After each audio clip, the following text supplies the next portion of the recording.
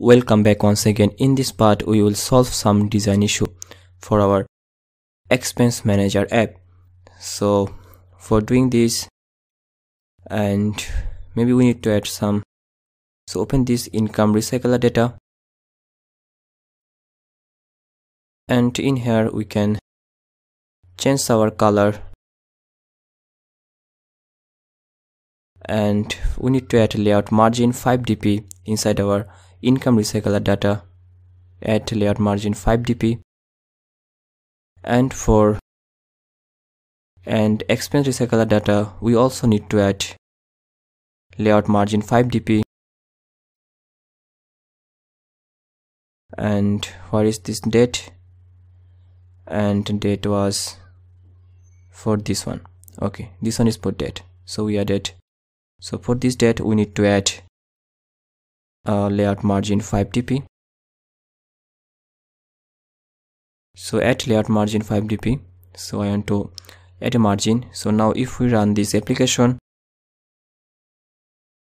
so open this income, and we can see this is now well organized. So open this expense fragment and we can see it's also good. Okay, so this problem is solved, and now we need to add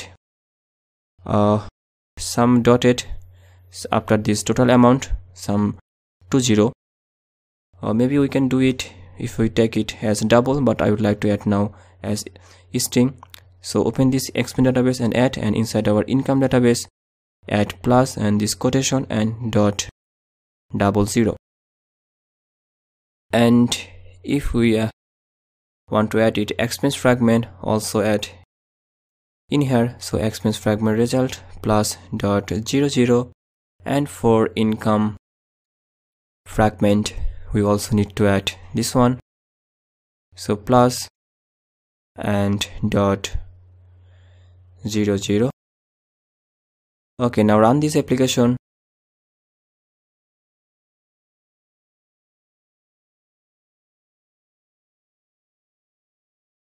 And here we can see 2 and dot 00 is added, and in our income we can also see this, and in our expense we can also see this. Now I think it's looking good.